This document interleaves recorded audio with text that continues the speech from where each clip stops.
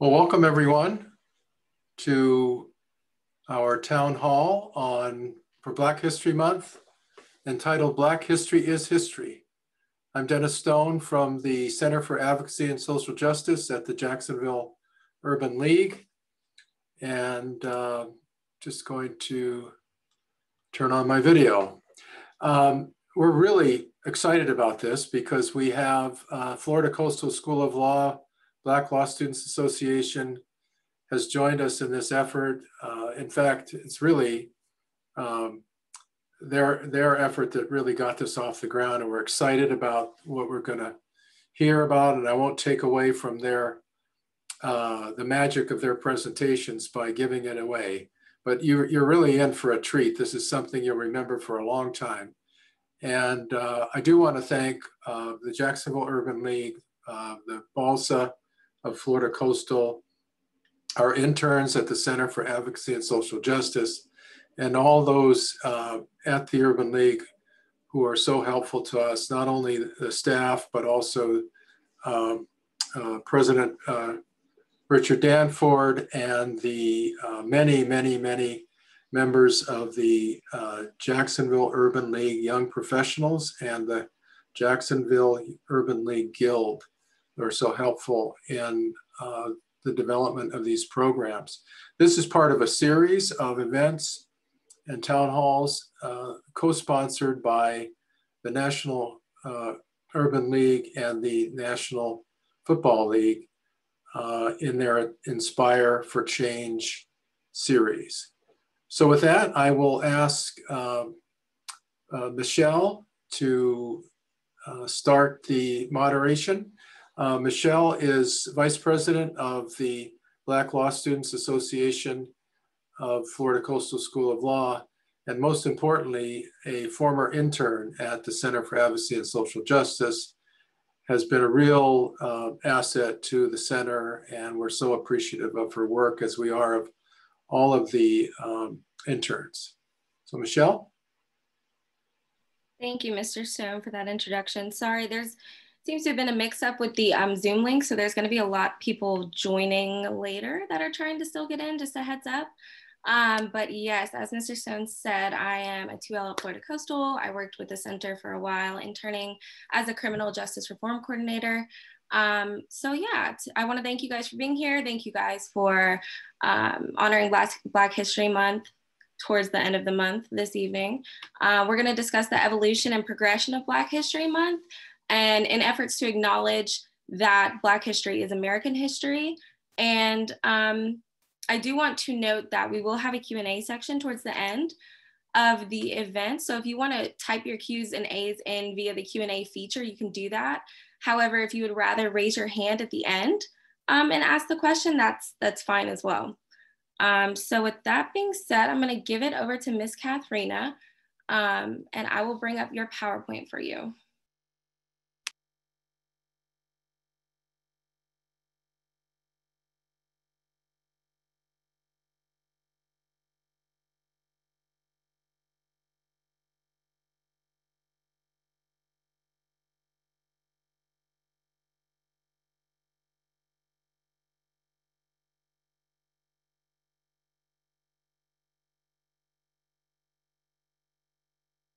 Momentarily.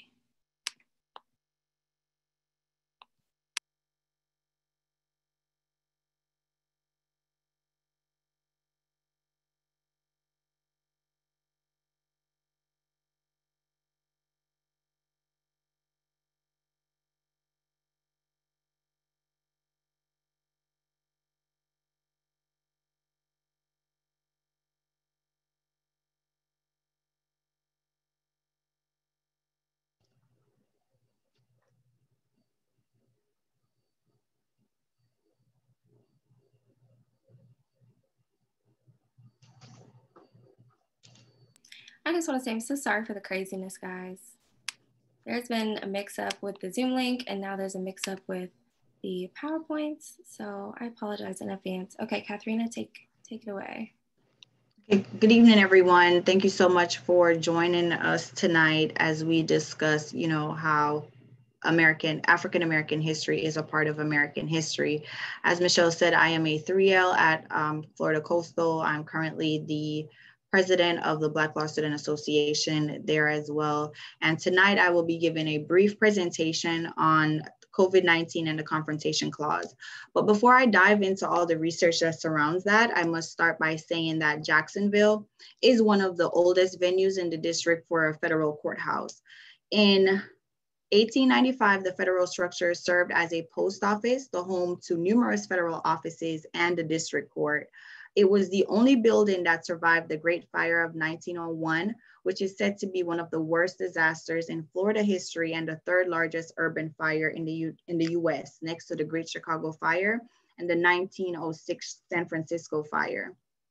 In 1933, that building was replaced with an equally ornate building, and in 2003, the construction on the present courthouse was completed.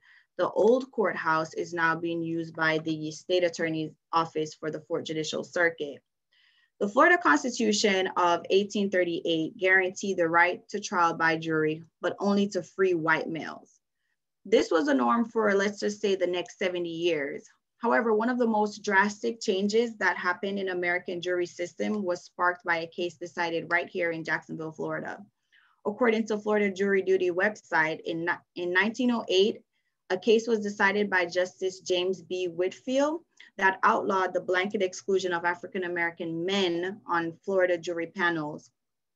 Justice Whitfield wrote that every person being tried in a court of justice is entitled to have a jury selected and summoned without illegal discrimination on any character. However, it wasn't until 1967 that women were allowed to serve as jurors. The reason I touched on the history of jury trials is because COVID-19 happened.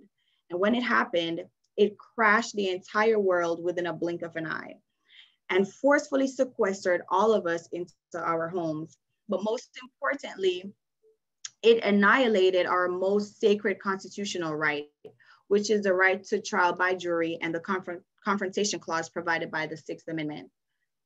The 6th Amendment of the US Constitution provides, in all criminal prosecution, the accused shall enjoy the right to be confronted with witnesses against him.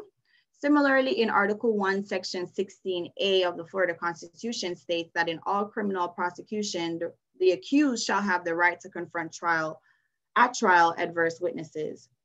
The emergence of COVID-19, a national pandemic, has led the judicial system to rely on technological advancements to conduct legal proceedings.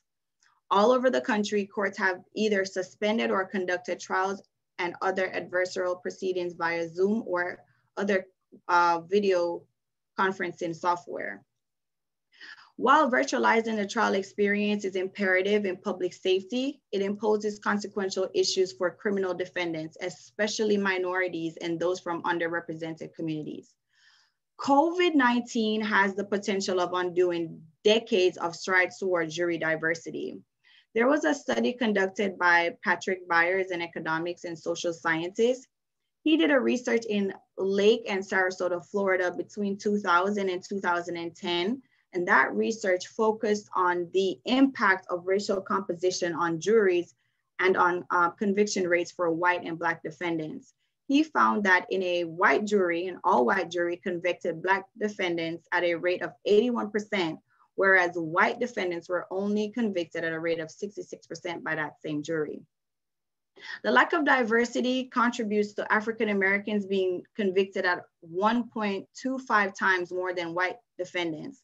However, that same study showed that juries with at least one Black juror resulted in a 76% conviction rate for Black defendants and a 77% conviction rate for white defendants.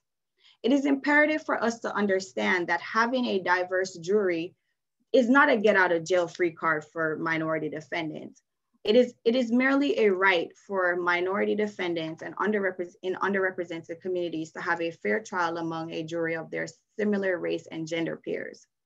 Diversity in jury means diversity in viewpoints, experience, and beliefs. However, since COVID-19 began, the jury pool has seen less diversity due to the fact that the virus has, one, disproportionately affected minorities, and underrepresented community, and also because there is a fear of catching the virus, and because there are also other economic and health hardship that attaches to the contraction of that virus. Additionally, since the suspension of in-person juries and the implementation of technological alternatives such as Zoom, the question now becomes whether or not virtual trials should be administered and whether they violate the Confrontation Clause. Research has shown that video images will and can undercut the abilities of attorneys to detect important eliminatory characteristics such as juror bias and impartiality, which is illuminated through each juror's body language, not only individually, but collectively. Virtual trials also limits the defendant's right to effective counsel unless the court can somehow find a way to afford defendants access to his or her attorney during trial. Remote trials will also eliminate the defendant's ability to communicate with their attorneys during trial and to communicate in confidence. Some might argue that we can utilize the private chat feature on Zoom. However, we all know, for those who have studied evidence, that this might lead to some communication being labeled as non-confidential and therefore admissible. In light of everything that I've just said, the question I pose to you all tonight is, in light of the succession and progression of Black history, do you think COVID-19 is or has the potential of causing further damage to minorities' ever so fragile rights when it comes to jury trials? Thank you.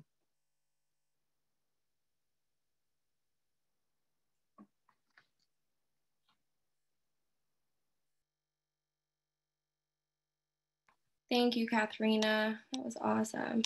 I think that it's so easy to focus on the primary issues going on with COVID that you directly see, like health, small businesses, economic issues. But I think it's more difficult to look deeper and to see how the pandemic has the potential to affect our deeply rooted fundamental rights down to those of the jury trial. I find that really interesting. So thank you for shedding light on that issue. And next we're going to move on to Mr. Solomon Krow. Mr. Krow is a 2L at Florida Coastal and has been a long-term colleague and ally of the Center for Advocacy and Social Justice.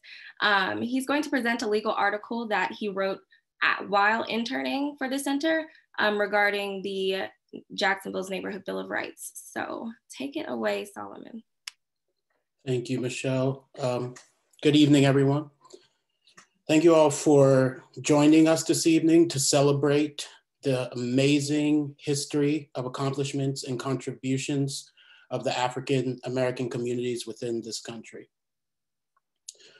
While there are many achievements within the African American community to discuss, there are still several challenges and struggles that continue to plague the community: development, financial freedom, education, and employment opportunities of African Americans in the United States.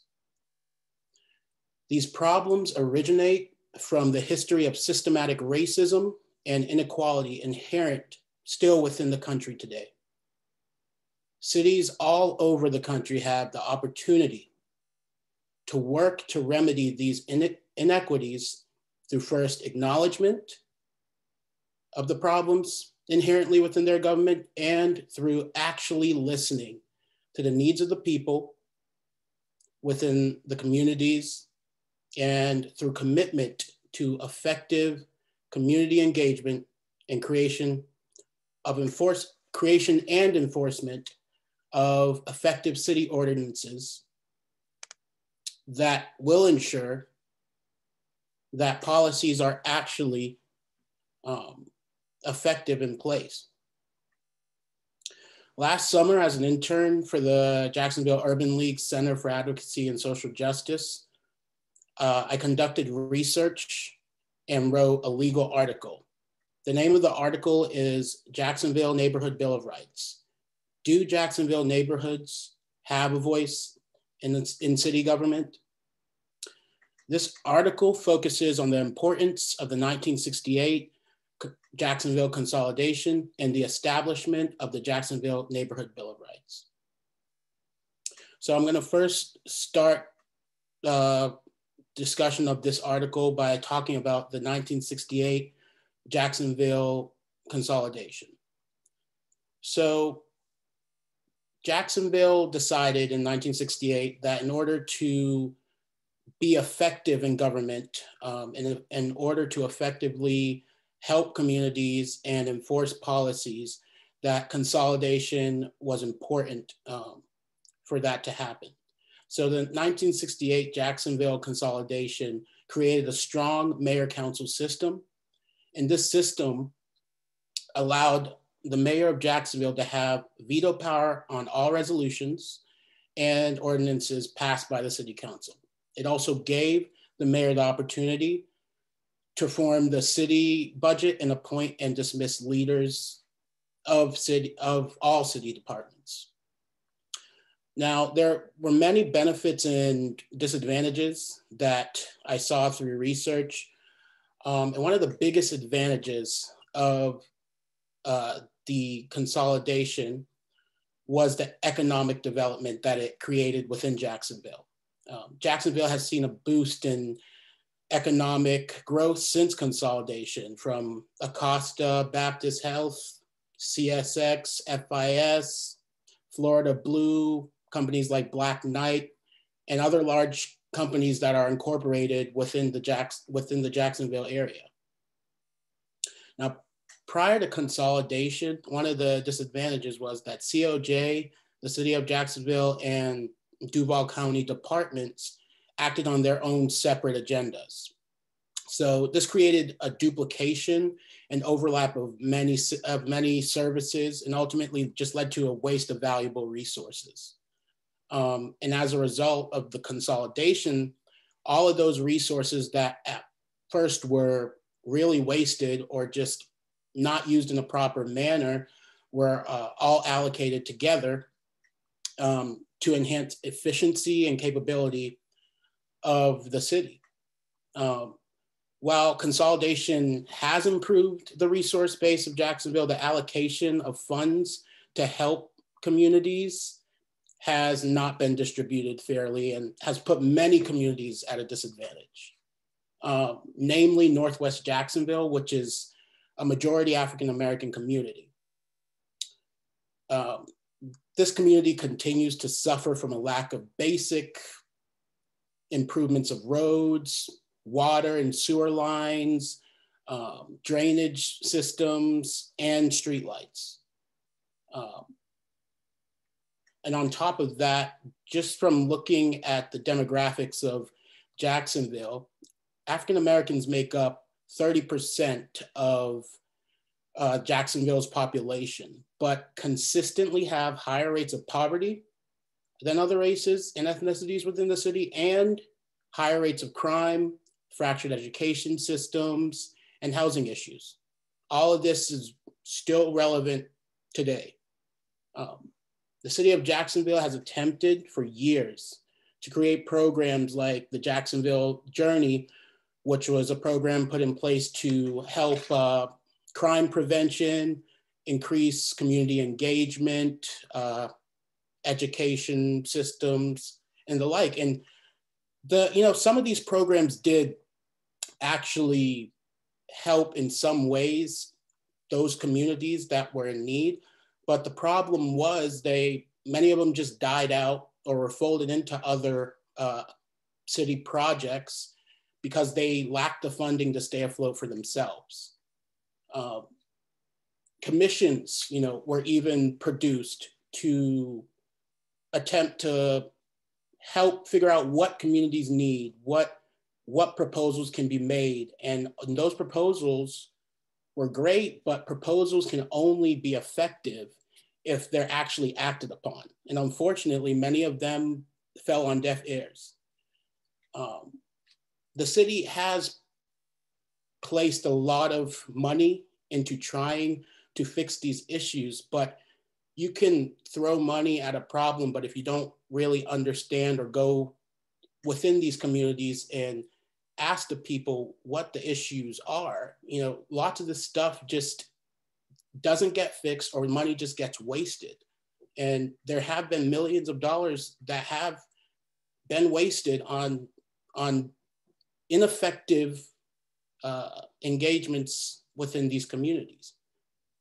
The best way for the city of Jacksonville to help improve these communities is improve the transparency and the communication and the engagement, not just in certain, South Jacksonville, east side of Jacksonville, but all of the neighborhoods of Jacksonville, including the northwest side.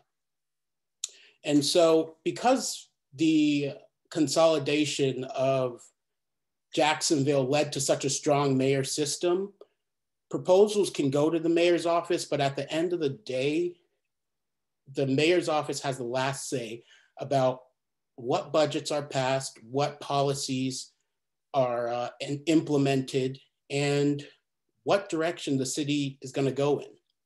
And so to try to help to build that community input and engagement, the city of Jacksonville created a city ordinance called the Jacksonville Neighborhood Bill of Rights. And it was created in 1995. Now, this city ordinance contains many benefits for citizens of Jacksonville, including establishing, namely, obligations to the city of Jacksonville for immediate communication and engagement to citizens. The Jacksonville Neighborhood Bill of Rights declares that every officially recognized neighborhood of the city has the right to expect and receive notifications about any city actions.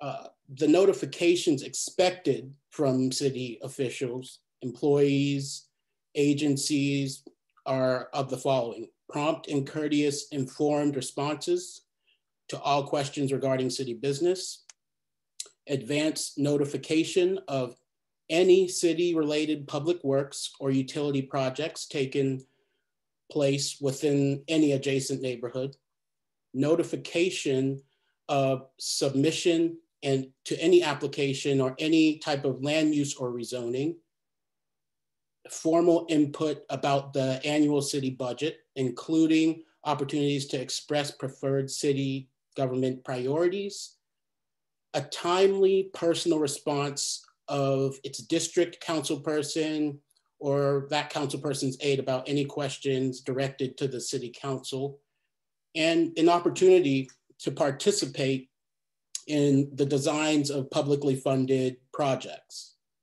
Now, the question that, after researching all of this, the question that really just comes to mind at the end of the article is, does the city of Jacksonville enforce the Neighborhood Bill of Rights?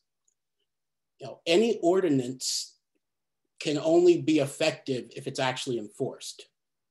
And while the city of Jacksonville claims to value community input on city objectives, local government, the local government just hasn't fully honored its obligations to enforce the Neighborhood Bill of Rights. Rather, the city has found ways to consistently circumvent the obligations of the public. And one prime example of this is the avoidance of communication and obligations through other city ordinances. Now, one of the other city ordinances that I found was section 653.130C of the Jacksonville Code of Ordinances. And it states, the failure of the neighborhood organization, CPAC, or other organization were required to notify under this section shall not invalidate or otherwise have effect upon a policy, hearing, or action taken by the committee or the council of the application for rezoning. Pretty much this states that, yes, we know we're supposed to notify you about what's going on in your neighborhoods, but if for whatever reason we don't, whatever we're doing stands. So that's pretty much another ordinance that was put in place that is actually being enforced versus the ordinance that was created in 1995 that, is pick and choose about what we're going to communicate about and what we're not going to communicate about. And, you know, not to say that the city hasn't fulfilled some of its obligations. It has. There's councilmen and women who work hard every day to try to connect with their communities, but a lot of other communities and a lot of other neighborhoods are not hearing anything from their neighborhood associations, not hearing anything from the CPACs that are supposed to be active within their communities. And at the end of the day, you know, that's what counts.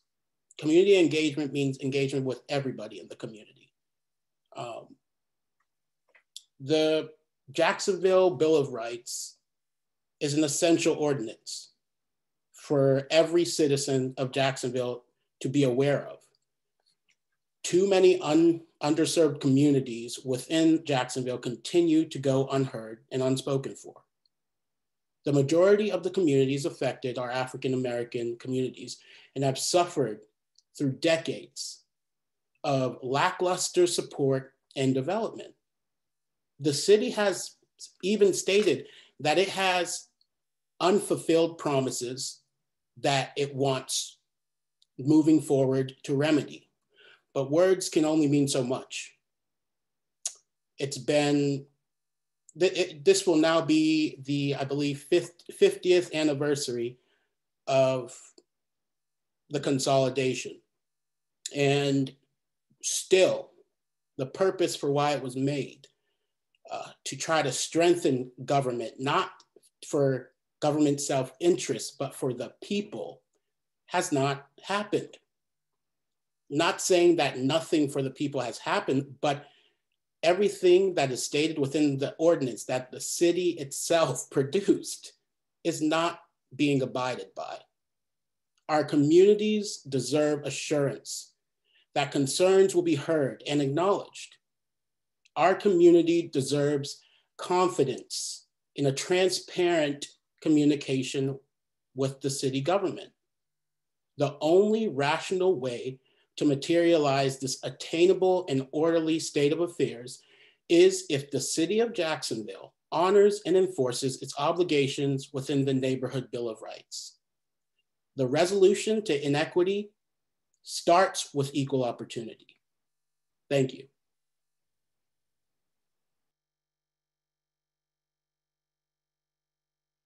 Thank you so much, Solomon. That was really moving. And I think that outside of just the Jacksonville Neighborhood Bill of Rights that was, you know, written into law, I think there's a lot of proposed bills as well that go overlooked just because the general public don't have an in-depth understanding of the potential benefit that they could bring. Thank you, Solomon. And that's going to bring us lastly to Dr. Bartley. He's going to give us a deep dive back into time through Jacksonville's long African-American history. Dr. Bartley is a Jacksonville native who received his bachelor's in history and political science, his master's in history, and his PhD in history, specializing in African-American and urban history from Florida State University. He's the author of more than 18 articles, as well as he's presented his professional papers at more than 45 conferences as well. And he's the author of 3 books and several chapters in many other books as well. Keeping the Faith, which was published in 2000, that's race and political and social development in Jacksonville specifically.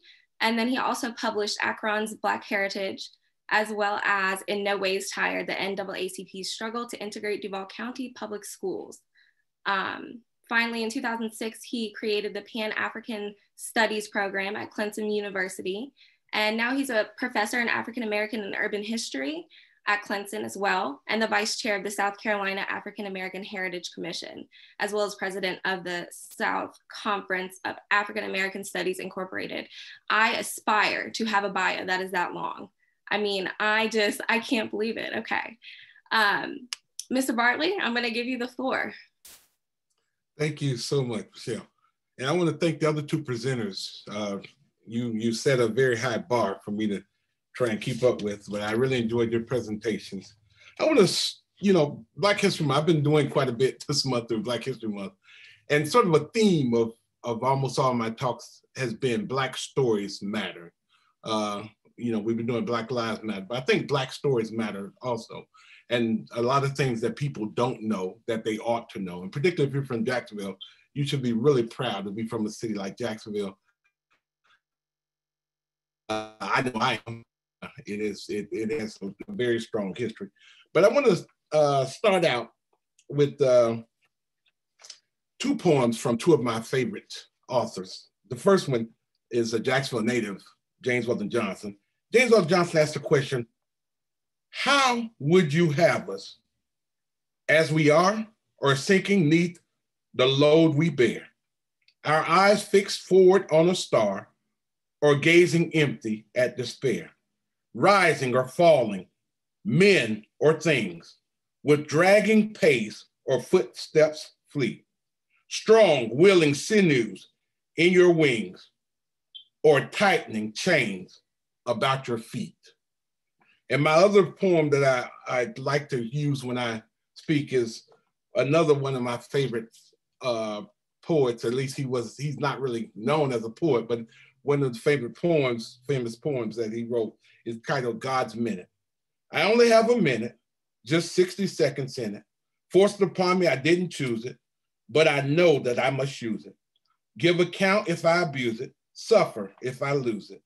Only a tiny little minute, but eternity is in it. And that's how I look at life. You only have a little while to make a difference in life and make a difference on the world. And there have been so many African Americans from Jacksonville who have made a difference on the world. I'll never forget in 1994, I was not even finished with my PhD from Florida State.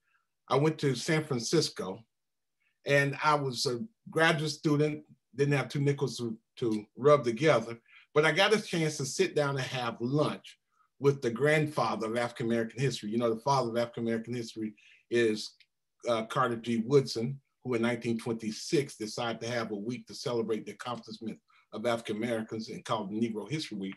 But I got to meet the grandfather, and that was John Hope Franklin. And I was talking to John Hope Franklin. I was a graduate student at Florida State. I was surprised he was willing to have lunch with me there in San Francisco. And I told him I was from Jacksonville, Florida. And he said, wow, Jacksonville, there must be something special about Jacksonville because so many special people in Black history have either been in Jacksonville or are from Jacksonville. And it really made me proud to know. And I want to talk just for a little bit about Jacksonville's history and a little bit about some of the people that everybody in Jacksonville should know, because their stories really matter, because they didn't just impact the city of Jacksonville, but they impacted the world, impacted the state. And I want to start out by thinking about Jacksonville, how Jacksonville was one of the largest cities in the state of Florida.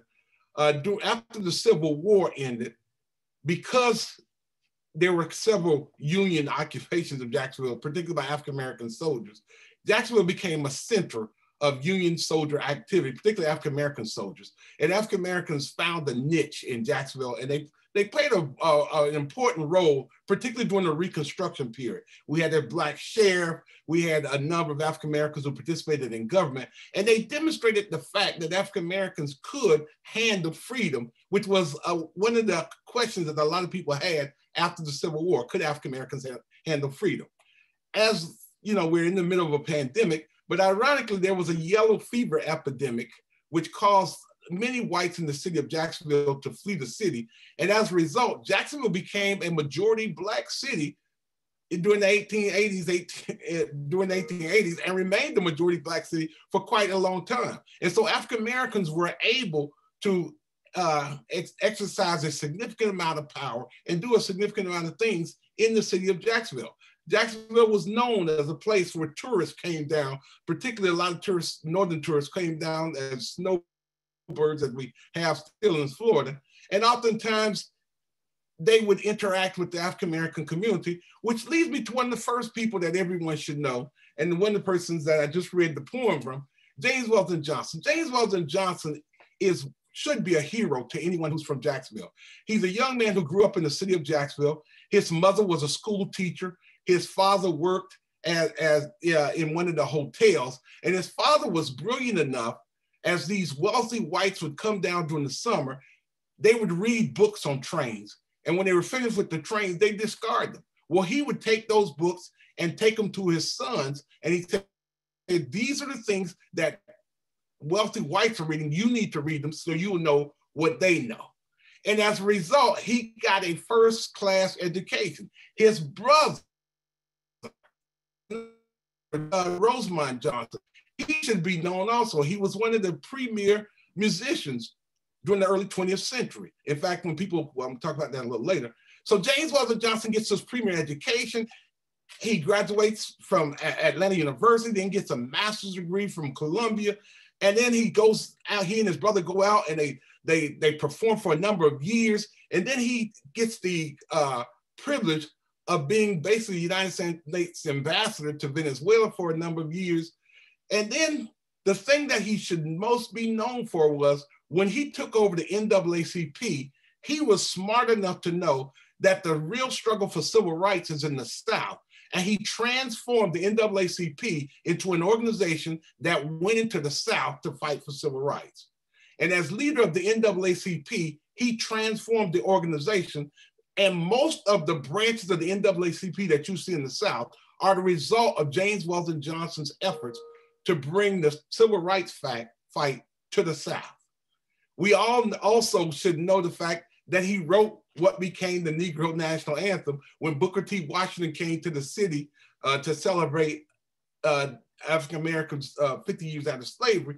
Booker Washington came, he did a tour and did this educational tour. He was celebrating at Stanton Normal School, where James Weldon Johnson was the principal. James Weldon Johnson wrote a poem. His brother liked the poem. They turned the poem into a song, and it has now evolved into what they call the Negro National Anthem, Lift Every Voice and Sing. He is one of the premier of people in African-American history, and he's a Jacksonville native. His biography was, his autobiography, to me, is one of the better autobiographies because he could criticize himself and recognize the mistakes he made, and he doesn't sugarcoat the mistakes he made. It's tragic that he dies in 1938 in a tragic automobile accident where his wife is driving, he's tired, and during that period, they did not have the gates over on train track, and his car is hit, and he passes. His wife doesn't have a scratch, but he was one of the premier African-American figures in American history, and everybody from Jacksonville should know James Weldon Johnson. I want to talk about a couple of other people that everyone should also know. James Weldon Johnson set Jacksonville up and is an internationally known figure, but another figure who's not from Jacksonville, but he was incubated in Jacksonville, is A. Philip Randolph. A. Philip Randolph's father was a minister. A. Philip Randolph came to Jacksonville. A. Philip Randolph was the premier African-American labor activist of the early 20th century. When you think about the March on Washington, we would not have had the March on Washington if it had not been for A. Philip Randolph. Here's a man who spent his life fighting for African Americans to have equal rights as far as economics are concerned. In 1942, in 1941, he pressured the United States government to pass an equal pay legislation so that African Americans could get equal pay if a company had a government contract. He threatened a march on Washington and threatened to bring 100,000 African Americans to Washington, D.C. so that they could protest the fact that African Americans were not being paid equal wages. And as a result, he got Congress to pass, he got the president to issue an executive order, the second most important executive order ever issued by a president, guaranteeing equal pay for African Americans if they worked in the military industry and if the company had a government contract. And not only that, they set up a policing agency for that. A. Philip Randolph then, in the 1960s, he organized the March on Washington, where we got the famous Martin Luther King, I Have a Dream speech. He is someone that everyone should know. He was a founding member of the Brotherhood of Sleeping Car Porters and Maids, one of the first successful Black labor organizations. It was an organization that helped a lot of talented African Americans find their way into good jobs. He led a strike against the Pullman Company, which eventually led to the Pullman Company dramatically increasing wages and opportunities and also conditions for African-American pullmen in the United States. So A. Philip Randolph is another figure that everyone should know because he had such an important impact on the African-American community. But let's think locally. What should our kids know in Jacksonville? If you graduated from Jacksonville, in the high schools in Jacksonville, what should you know that help create the city and help change the city? And let's talk about a few of them. One of the things that is most impressive to me is that the number of opportunities that Jacksonville afforded African Americans. It was a city unlike other cities in that it had a university, it had one of Florida's first high schools, and that normal school. It had something else that other communities could only dream of, and that was a resort for African Americans. And so when you talk about Jacksonville and talk about some of the important people of Jacksonville, the Afro-American Life Insurance Company was one of the top Black businesses in the United States. And the man who ran the Afro-American Life Insurance Company, Abraham Lincoln Lewis, should be considered a hero if you like business. Abraham Lincoln Lewis had a dream of bringing insurance, on taking this insurance company and taking it to the next level. And he expanded. Not only did he do a fantastic job with this insurance company, but he bought property and set up a beach, a resort for African Americans called American Beach. When you study African American history, you know that most beaches were off limit to African Americans. They had no way to enjoy beaches and those type of things. Well, A.L. Lewis had the foresight to set up a resort area so that African Americans could spend time relaxing. It had cabins, it had beach access. And as a kid, if you grew up in Jacksonville, particularly in the 70s and earlier period, you know that they had race. You could race your car along American Beach and had barbecues and other things. So A.L. Lewis is another figure that if you grew up in Jacksonville, you should know about because he had a tremendous impact in creating jobs and economic opportunities in Jacksonville. Then there were several other people that people should know about. I want to talk about Frank Hampton for a little while. Frank Hampton was a police officer in Jacksonville, Florida, but he also was an avid golf player. And he was determined to play golf on Jacksonville's golf courses. Now, early on, they reserved certain days for African Americans to play golf on. But he had the foresight to say, if we're paying taxes for these golf courses, we ought to be able to play when everybody else plays. And so using another person that everybody should know, a lawyer, African American lawyer named Ernest Jackson, he sued to integrate the city parks.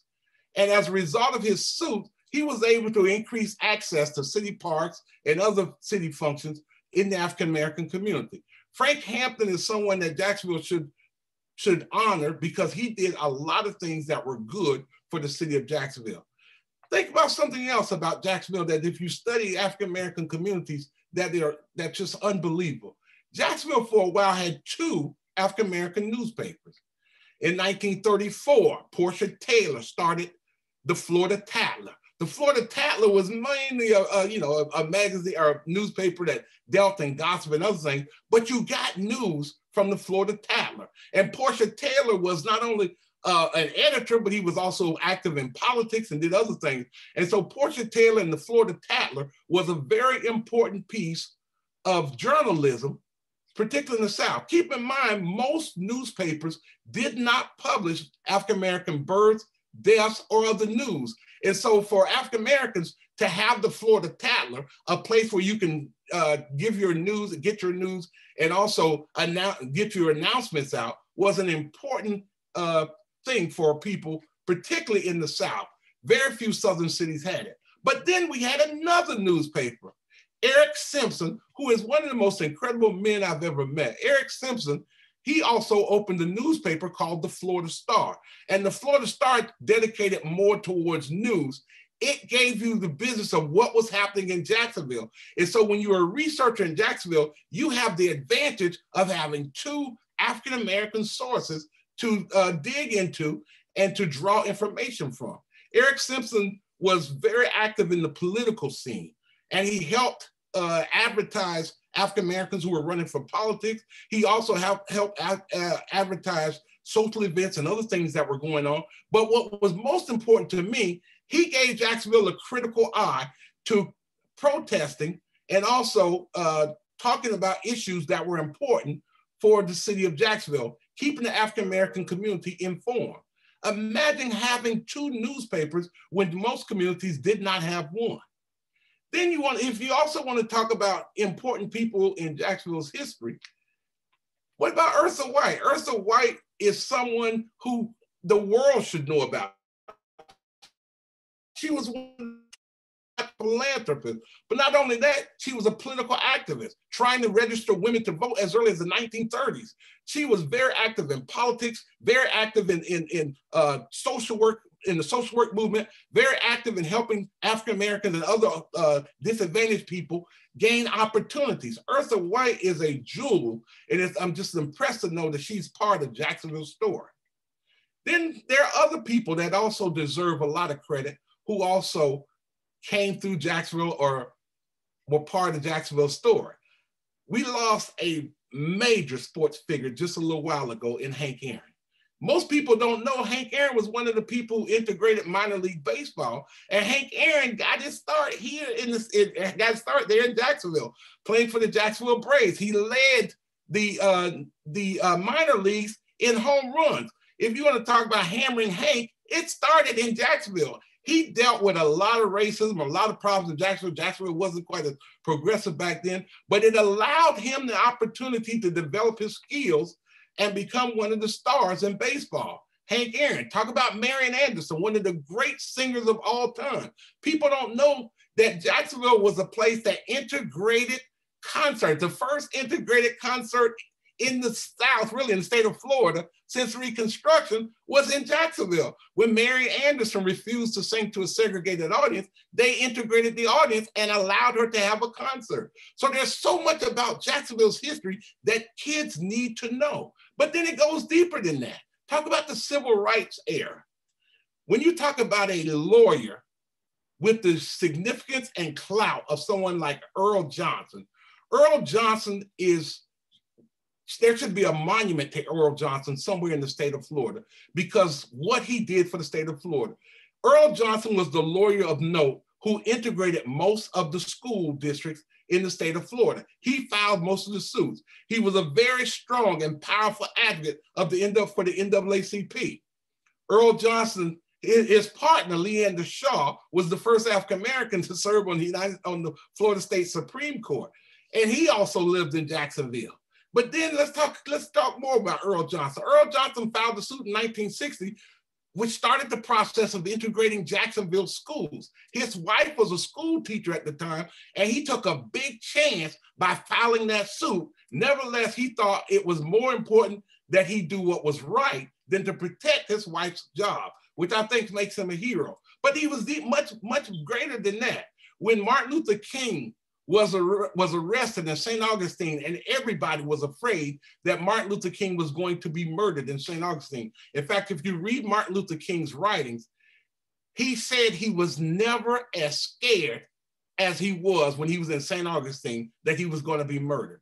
Well, it was Earl Johnson who defended Martin Luther King, and Earl Johnson is the one that convinced the courts to bring Martin Luther King to Jacksonville and keep him in Jacksonville so that he could be saved.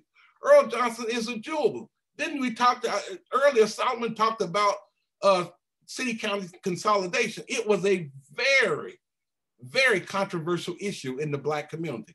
It was Earl Johnson who convinced African-Americans to support city-county consolidation because he argued that Jacksonville's African-American community would get more than they would lose if they moved towards city-county consolidation.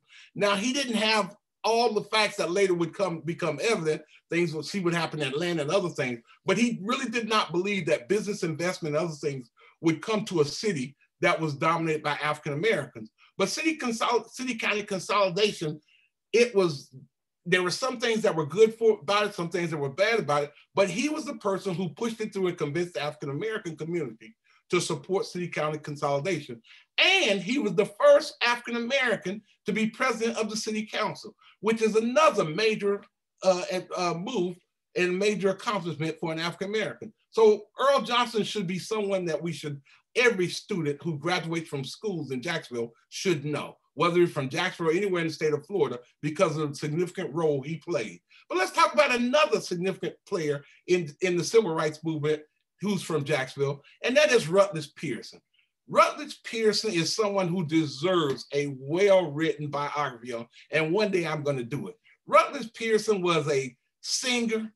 He was a baseball player.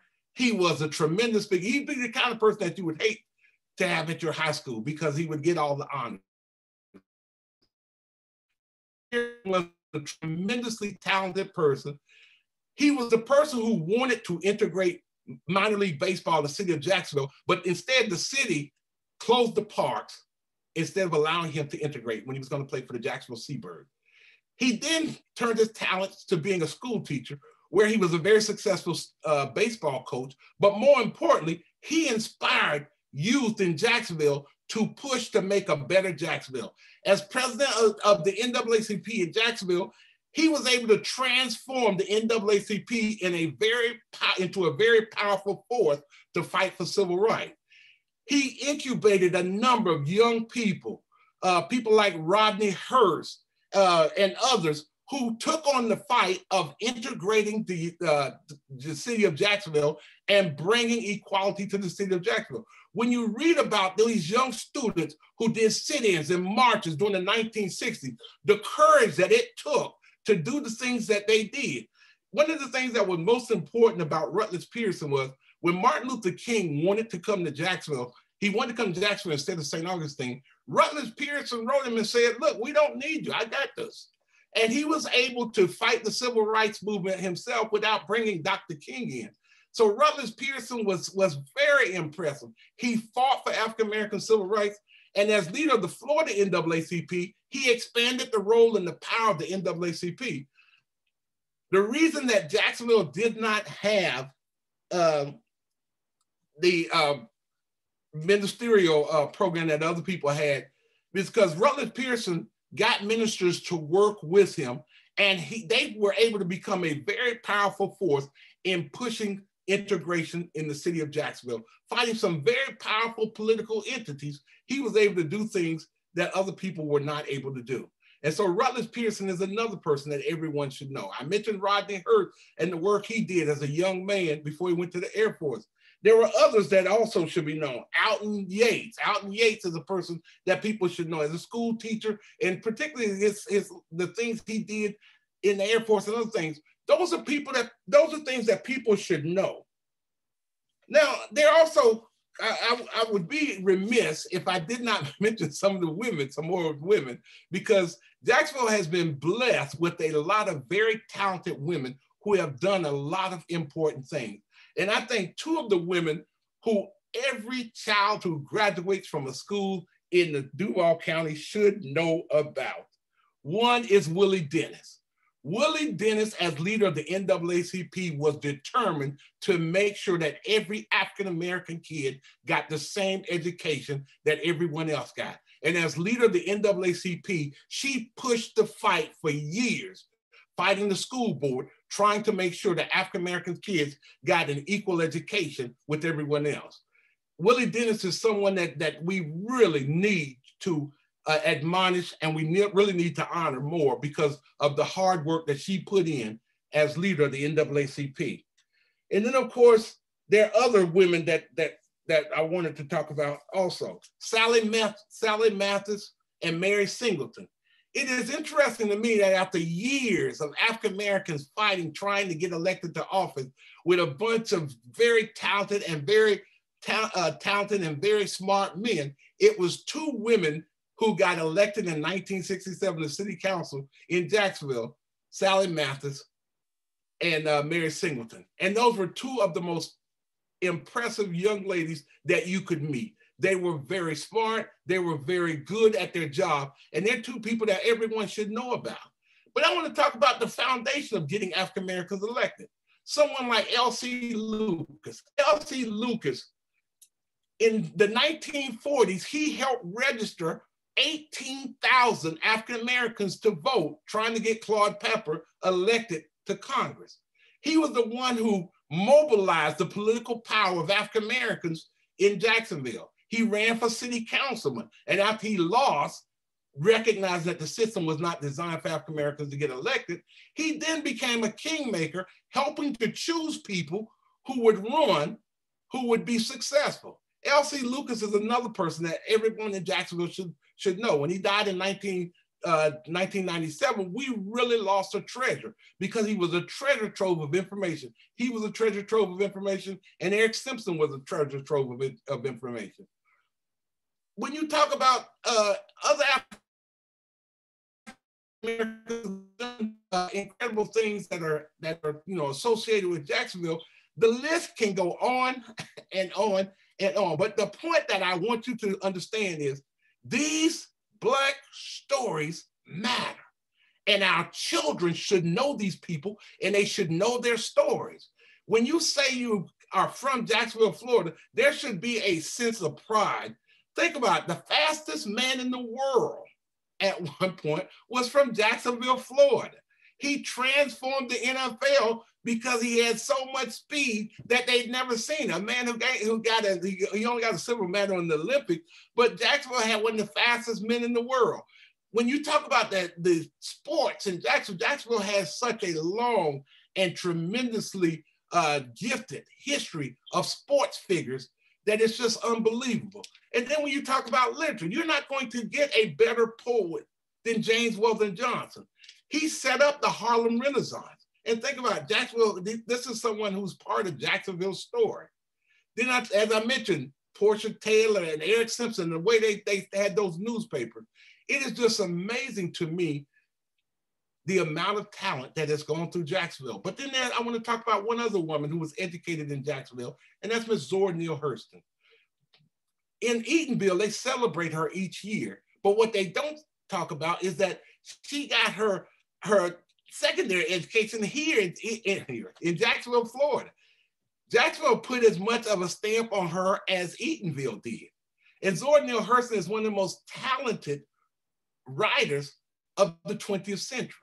And so my point with this lecture, and I don't want to go too deep or too long because I know there's probably going to be some questions, but I really do think that when we teach our kids American history, we should teach them that these stories of these powerful and successful and hard-working African Americans are stories that matter, and they should know these stories. When you talk about I talked about Willie Dennis, but also Mary Ann Pearson. Those were two of the first women to work for the city. They worked in the library. There are a lot of stories about Jacksonville that our kids should know because they inspire you to know that Jacksonville has the potential to be one of the great places, but we have to all be part of making that fabric into a nice quilt. And I'm going to in my little talk, I could go on and on and on. I'm a historian, but as J-Lo told all of her husbands, I'm not going to keep you long. So I'll open up the questions after that. Thank you so much, Michelle. How are you going to end with that, Dr. Bartley? Okay. That was such an educational presentation. I thank you. I had no idea. I mean, the majority of that, I'm not going to act like I did, but the first integrated concert, like crazy. Also, I'm all for getting a statue of like Earl Johnson and Rutledge Pearson and everything. We should work on that. To our audience, I really hope that these 3 presentations have sparked some kind of thought-provoking conversation. And at this time, I want to open the floor for those to share those thoughts, to share your questions, whether those are previously submitted by the Q&A tab, or if you want to raise your hand feature if it's there, and ask, you're open to do that as well. So I'm going to give the floor to Ms. Keziah, who's going to take the questions, and you can take it away. So we have 2 questions from an audience member named Charla McClevey. The first question is to Solomon and Dr. Bartley. And Charla asks, do you have any ideas for how CPACs could better engage the community members they represent?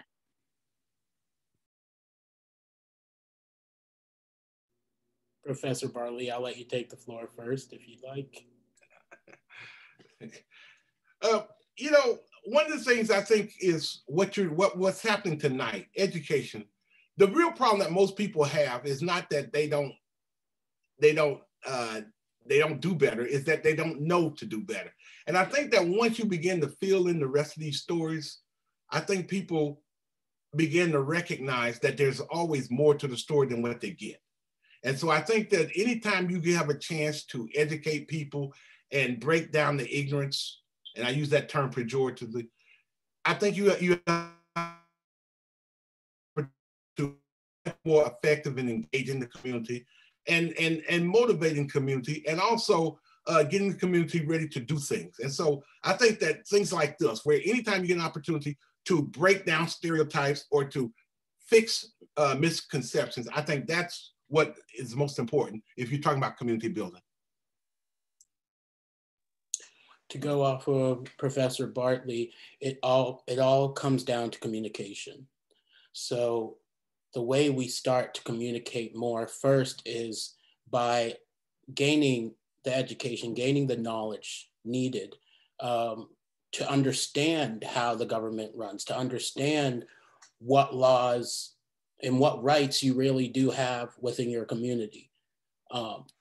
And just from the discussion I had about the Neighborhood Bill of Rights, I mean, prior to me researching it last summer, I didn't know that was an obligation of the city to be able to, to be obligated to communicate to every neighborhood and let you know exactly what's going on, when it's going on, and get your say in it. And a lot of people don't. So it really starts first with trying to educate the community about the benefits that are there for them, because there are many benefits to consolidation, just like there are some disadvantages. So it comes down to first education and then communication.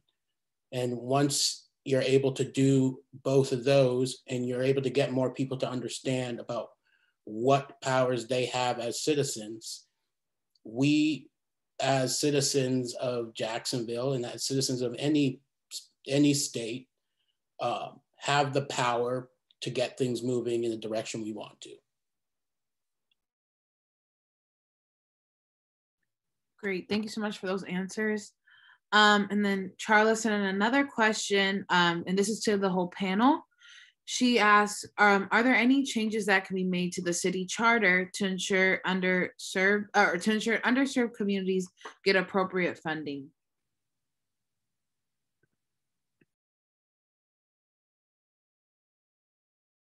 Who's that question for specifically? She said it was just to the whole panel. Katherina, you want to chime in, or? I think I would defer that to Dr. Bartley when it comes to Jacksonville's funding.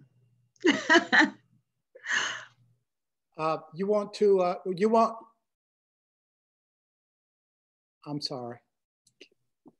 Repeat the question. Sorry, the question is, are there any changes that can be made to the city charter to ensure underserved communities get appropriate funding?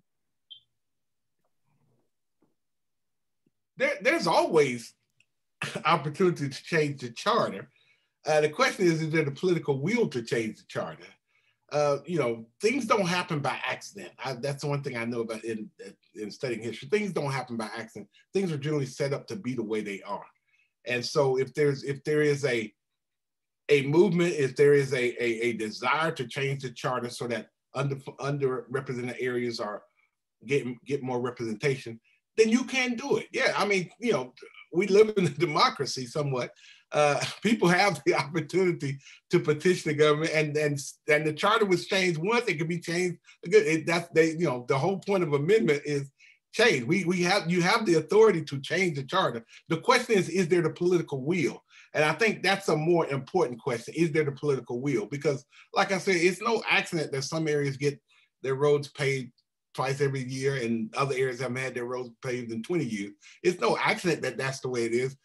It's set up that way. And so if you want to change those things, you have to activate that community. and then push for those changes. And that's why it's so important to vote. Michelle, if you wouldn't mind, I'd like to take a moment to introduce Richard Danford, president of the Jacksonville Urban League, and have him say a few words. I was going to wait until the end, but I thought he might like to respond to that question. Richard? Well, not necessarily to that particular question. First of all, let me commend all of you for participating this evening. I tell you, Dr. Bartley, you have an interesting, very positive delivery. You know, very, very impressed. Thank you for joining us.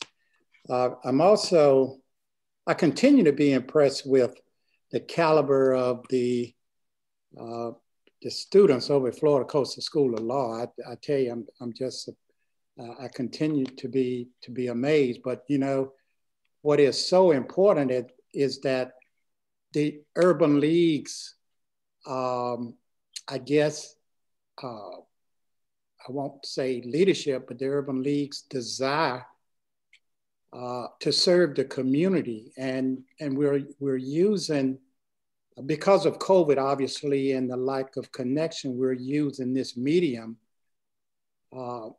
more and more to inform the community.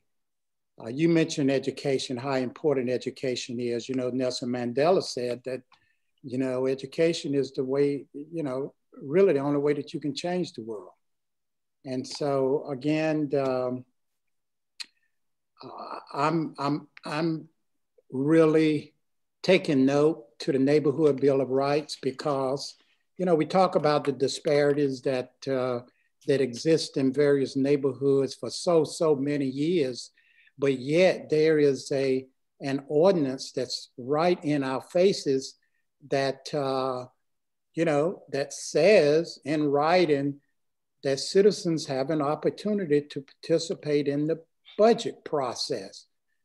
Now, you know, and to participate and have a say on projects, things that they build, you know, and it seems to me that the things that they're building are really in the downtown area. It's not that much building going on in the Northwest Quadrant.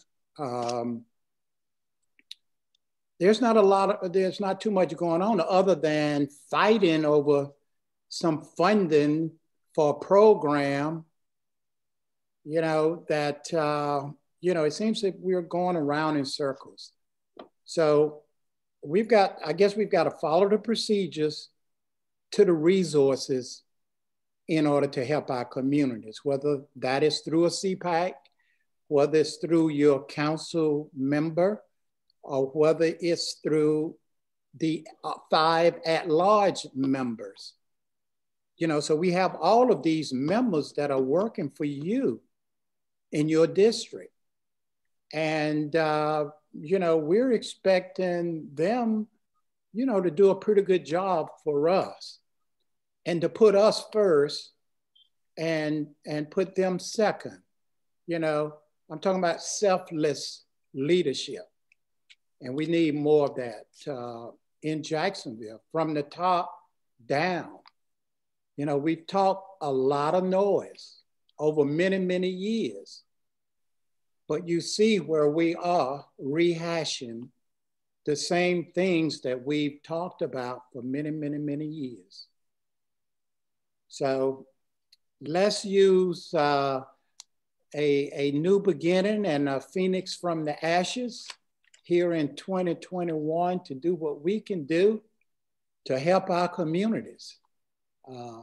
Thank you all so very much for joining us, and I appreciate you.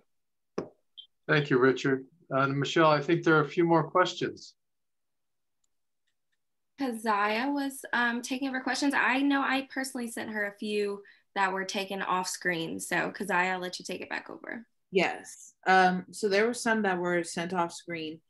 One of the questions was, how do we continue to celebrate history beyond Black History Month? Black history in particular. So I guess we can handle that question first. Who is that to? I believe that was to the entire panel. Yeah, I think that was to everyone on the panel. Let me start. I want to thank Mr. Danford for his wonderful work. And I failed to mention the role that the Urban League played in Jacksonville's history also. But Steve Biko, the great South African freedom fighter, he had a quote that I often tell my class. He said, the most effective tool in the mind of an oppressor is the mind of the oppressed. And one of the things that I think is very important is what you don't tell is what you tell a kid. And I start my classes off every year with the same thing. I said, you know, if you all didn't know, if I taped $500 under each chair and every day you came to class for a whole semester and then left, and I didn't tell you that there was $500 out of the chair, you would have spent that entire time in my class and not known that there were resources there. It's the same with education.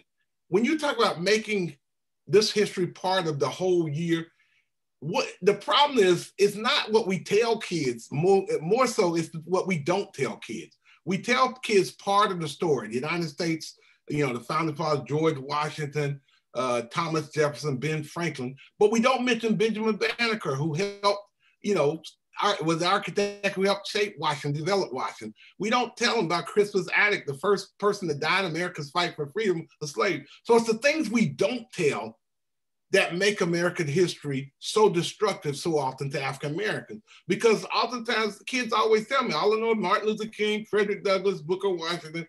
And there's so much more to our history than that. And you don't have to take away from the other stories just to add these stories. And so that's what you have to do. You have to make sure that you tell the whole story. And when you tell the whole story, you incorporate everyone. You make sure that everyone knows that their piece of this American fabric is just as important as everyone else's piece. That would be my answer to that question.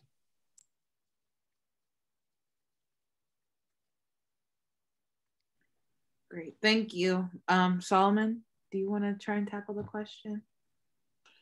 I do, but I would like you to repeat it again, please.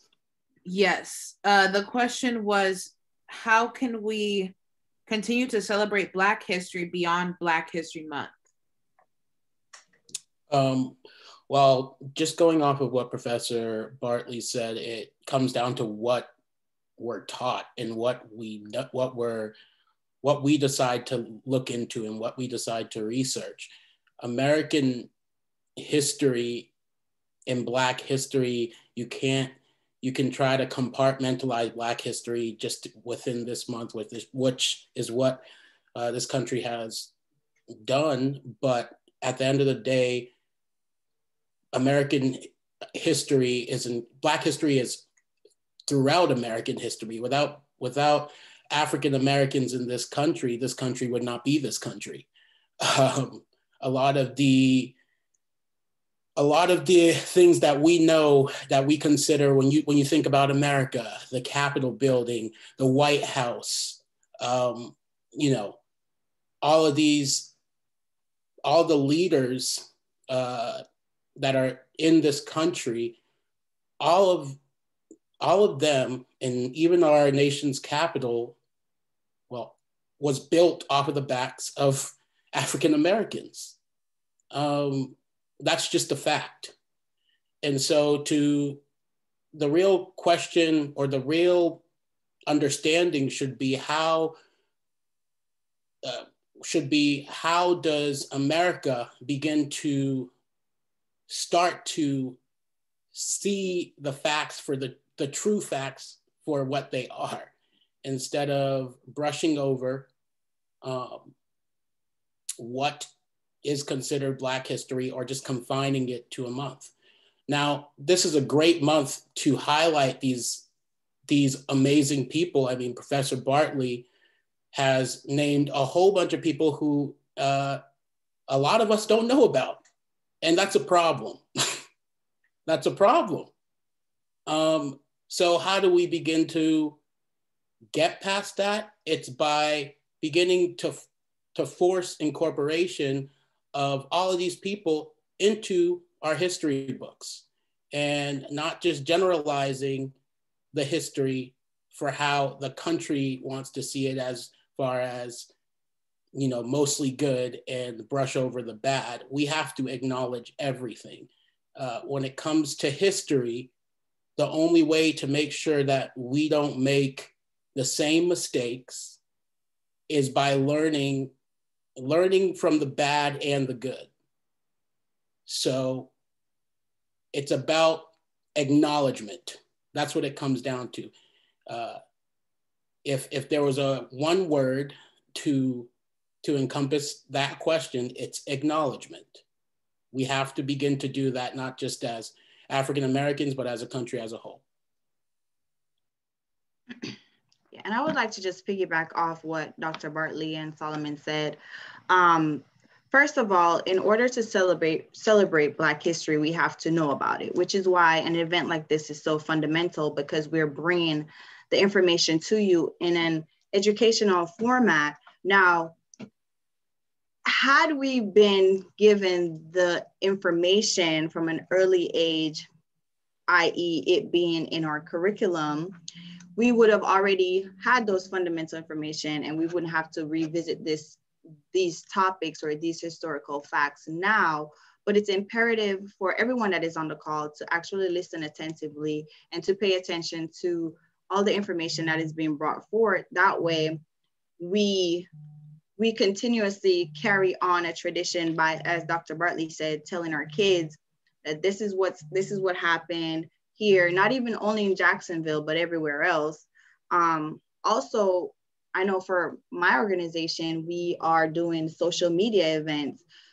Social media is the new in thing now. So whenever we have information, we plaster it on those formats, which broadens the distribution of Black history as as knowledge. So with answering that, I'm just basically saying that we shouldn't have one specific month where we celebrate Black history. Black history, we should be the embodiment of Black history. We continuously make it every single day.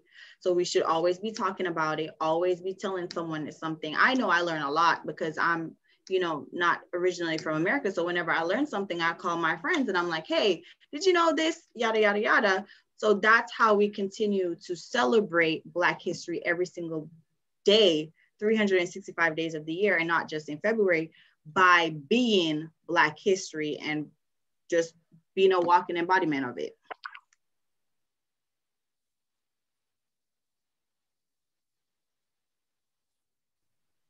And we had another question as well from Jordan Bryant, which says, do you think it's possible to petition for Jacksonville history to be incorporated into the local primary or middle school curriculums?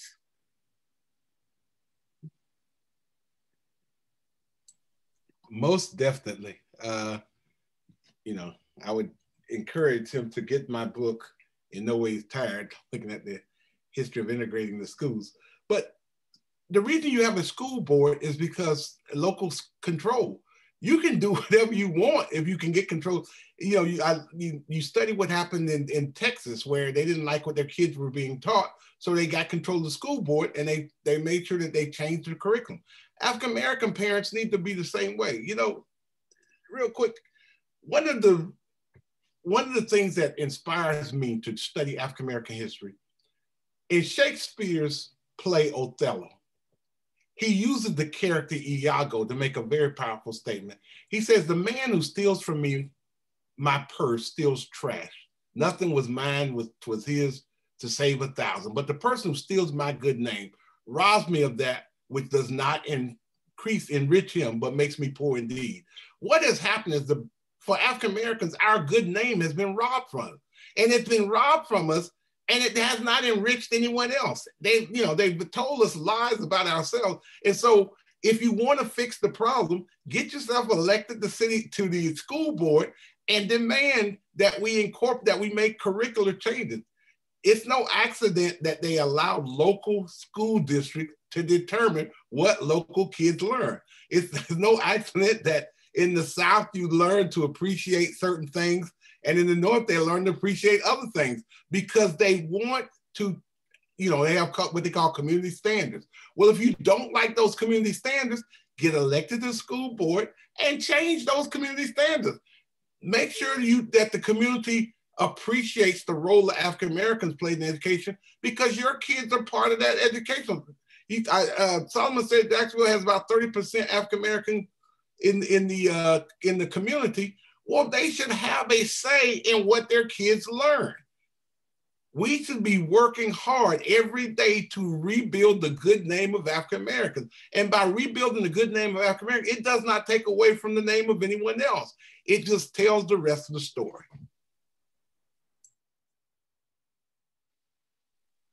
Thank you for that. It comes down to being involved and paying attention. So if you're not looking into what your city government's doing and you're not trying to stay informed about anything that's going on locally, but you're more in depth and knowing of everything else that's going on around the country, that's not helping your community.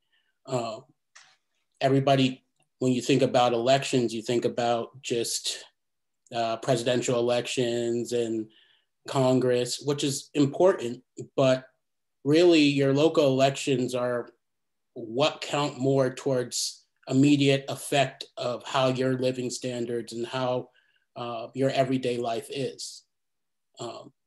We all have to start to be more informed about who the local leaders in our government are, because if we're not informed about who's leading and the process, then we can't hold them accountable. And the way you start to hold your city government accountable is, yes, by you getting involved and possibly getting elected, but also by just staying informed and understanding the power of your vote. Everybody has heard, or even maybe been guilty of saying, oh, well, my vote doesn't matter and this and that. The process is just rigged and all of this stuff. Your vote does matter. People have died so that you can vote. That's just a plain and simple, blunt understanding that you should have. People have sacrificed for you to be able to put that check on the ballot without recourse, and it needs to be taken more seriously. But it comes down to that, getting involved.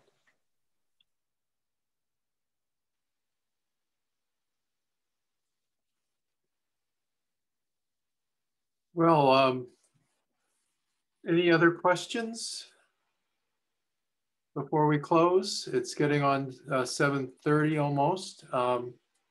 Again, I want to thank everyone, the panelists, Professor Bartley, Katherina, Solomon, as President Danford said, we're very impressed with Florida Coastal students. And I'm extraordinarily grateful for all of the effort they have made to help get the Center for Advocacy and Social Justice off the ground. Very grateful. I want to close with a couple thoughts. One is the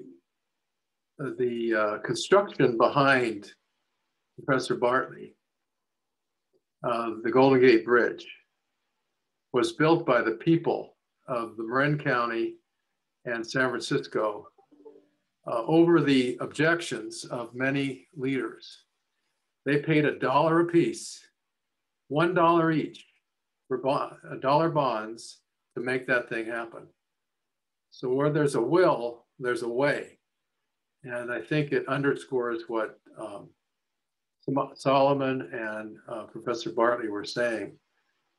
It's really important to not just have an idea, but to act on that idea. And somebody said earlier today, in sort of a similar context, that stuff worth doing is not easy. And on the other hand, if it was easy, it would be very boring. So that's what the Lord gave us, and we're going to you know, deal with it, persevere, keep pushing. Where there's a will, there's a way. And I do notice that because I had just sent around the link to survey. We encourage you all to participate in our surveys. It helps us improve our efforts and just make for better town halls in the future. So if you wouldn't mind doing that after the program, thank you. The link is there. And you also get one by email. Any other comments before we close? Well, once again, thank you to Florida Coastal School of Law and the Black Law Students Association and all the things not only that they have helped us with, but what they're doing at the law school and throughout the city of Jacksonville and the city of Florida. And again, thank you to the interns and the Jacksonville Urban League for making this possible. And we wish you all a great night. And a video of this will be going up on our YouTube channel, and it's available soon on the Facebook where it's been broadcast tonight. So thank you very much. And we look forward to seeing you on our next town hall, which is actually tomorrow night on apprenticeships available for individuals looking for jobs that are in very high demand. So look forward to seeing you then. Take care, everyone. Yeah, Dennis, do you want to mention Friday noon? I mean, 12:30. Oh, yes, yes. I'm going to start out the mention, but I'd like you to finish with that, Richard. In fact, you could use that as our benediction, if you will. On Friday at 12:30, we will have a veterans health and wellness and healing gathering, both on Zoom and in person, if you so desire, at 531 Union Street, Richard? And with that, at the La Villa Center, and I'll turn it over to you, Richard. Yes, we're located at 531 Union, actually on the corner of Union and Broad. For those of you who are not familiar with the La Villa Center, on the east side of our building, we have what we've created, the wall of honor, service, and patriotism for African-American veterans throughout our history, from starting in 1812 to present. So if you get a chance, swing by and take a look at it. And if you want to zoom in on Friday from 12:30 to 1, we will be there to make some comments. And of course, we're going to have the vet center's bus will be there to provide, whatever services to veterans that may need that. So yeah, that's on 12:30 to 1 on Friday. Also, in addition to that, we'll have a quick memorial. We've had several veterans to pass either through COVID-19 or in one case, our very good friend, Dr. Aaron Gibbons, who retired from the Vet Center, was fatally killed a couple of weeks ago down in Orange Park in an accident. So with that, thank you all for joining us, and we look forward to our next town hall meeting. Yep, town hall Zoom. Thank you, Richard. Good night, everyone. Good night.